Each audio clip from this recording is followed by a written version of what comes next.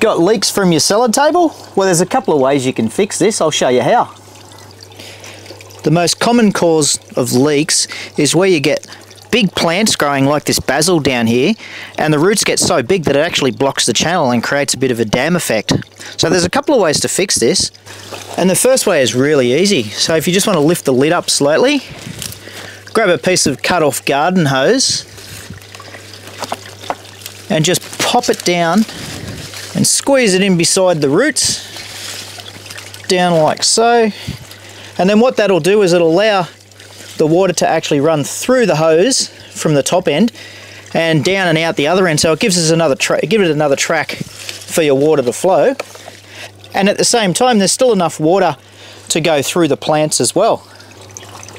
Or grab a knife, lift the lid up, and just run the knife down along the roots. Cut some of that root out, like so. And there you go, that'll give the water another track to flow past the roots.